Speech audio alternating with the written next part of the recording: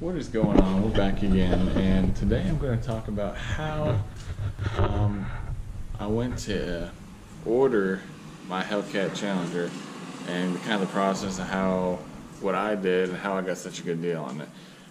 So basically what I did is I was looked for used cars on AutoTrader, Cars.com, Facebook, and could never find anything that was, oh, this is exactly what I want.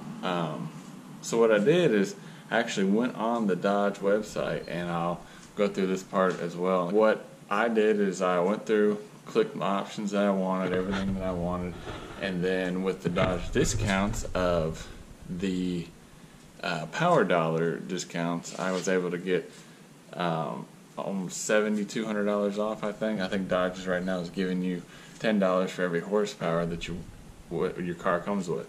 So they give you $10 off. Long story short, I contacted a couple dealers, and what ended up happening was I think my quote online on the Dodge website was $62,000, I believe. And so what I did, I took a screenshot of it with all the options for my car, and I sent it to a local dealership. Now, I actually sent it to a couple different ones. So one came back and said, oh, we could do that for $67,000. I was like, well, it's not going to work. And so I sent it to one here local in Chattanooga, and what ended up happening was they sent me one back for $60,000 flat. And I was like, oh, okay, so why is it cheaper? He goes, oh, we're able to give you different discounts or whatnot. I actually made it cheaper than the online thing was. So I said, okay, well, let's do this. So this is what I did. I went in, sent him everything, and let me show you how, or I went through the process online, and I'll go through that in just a second. So basically all I did was go to the Dodge website and then go over to the right and click build and price. And so once you get to this page, you get to pick your model for what vehicle you want. Obviously click the Challenger and then scroll down to the trim package you want. So I did Hellcat wide body. Didn't want a regular Hellcat, wanted the wide body package. And then obviously I spec'd out what I wanted, very basic stuff, just the orange color. And then I scrolled down and did the orange brake calipers as well. I thought that would look good with the orange paint. And then the only other option I got was the red seat belts on the interior. It was just like a $300, I think, option on that. But everything else was just stock.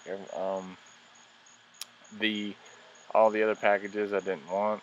I'm fine with cloth seats, no sunroof, no technology package, anything like that. And then obviously the standard transmission is the 6-speed manual. That's what I wanted. That's why I wanted a regular Hellcat, because it gave you that option. And then this is what I had done. So you can see these are the options that I took screenshots of this and actually sent it to the dealership. And I was able to show them what I wanted and compare the price for what I had online to what they could actually get it for me. And so I just, like I said, just did screenshots of this stuff, and then here's the breakdown of what I had as far as all the prices. You can see the $7,000 that I had off, almost $7,200 for the horsepower, because this is a 717 horsepower car. And then these only two options that I got, and then it turned out to be $62,000. Let me give you guys a little update on the delivery of the new Hellcat. So I just talked to the dealer this morning, and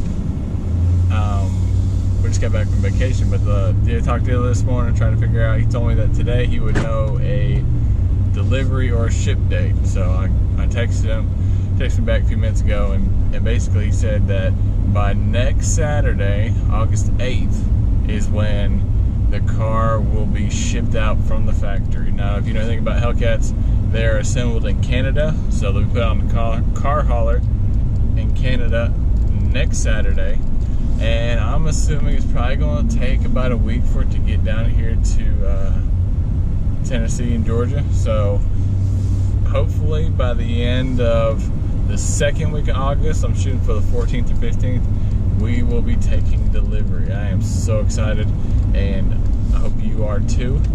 So again, we're gonna have, the car will ship out next week on Saturday, and then hopefully be delivered the following week. So shooting for, again, the 14th, 15th of August, and we'll make a whole video on that, but I was going to go pick it up. Got a special surprise in store for going to pick it up, and you'll have to see that when it happens.